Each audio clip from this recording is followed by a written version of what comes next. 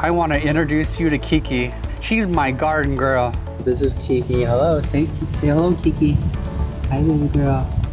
You're so cute. Isn't she beautiful?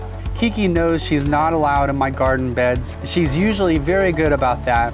How do I keep her out? First, she has her own sandbox as a great alternative, and she loves it. Secondly, when I replant a bed and before the plants fill in, I use tomato cages to make it a little less appealing to both Kiki and the raccoons that come to visit. I also spray peppermint oil on the boxes as a raccoon deterrent. If you got something out of my video today, please do me a huge favor.